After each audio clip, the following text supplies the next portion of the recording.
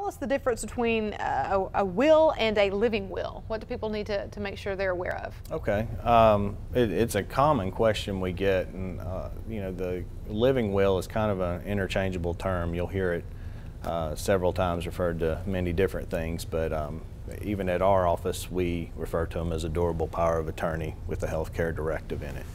And a regular will, or a last will and testament, that's the one that we all hear of, that, you know, when someone passes away, you know, that entails all their wishes and requests in it. The living will is going to handle things while they're still alive, but they're unable to make their decisions on their own, and that could be from anything to mental illness to age, any kind of incapacity, even prison. The living will directives could even take over situations where, if you're in the hospital and you were to go into a coma or anything like that, the doctor says there's no hope, you know, that you'll be, you know, brain damaged.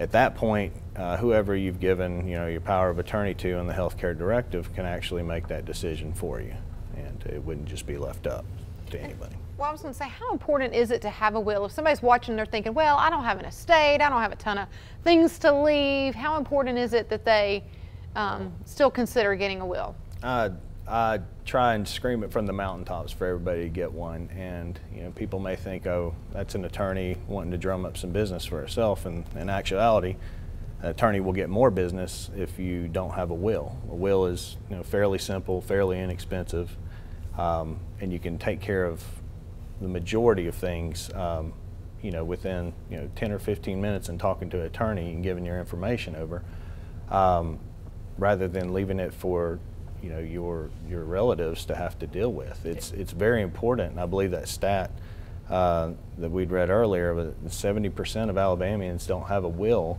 and I would believe it. I believe it, and it's amazing to me how many people believe that, you know, their power of attorney actually will conduct anything after somebody passes away, and that's not the case. You know, the power of attorney extinguishes upon death. The will takes over afterwards.